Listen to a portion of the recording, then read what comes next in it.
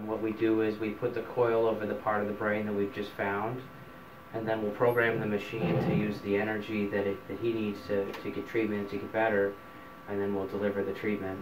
And then once we get started, it takes about 3 minutes. We just have to program the machine.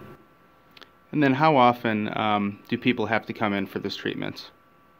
They come in every day. They come in 5 days a week, Monday to Friday, have the weekends off, here for about 15 minutes during each treatment, and they'll do that for about 5 to 6 weeks. And as we say,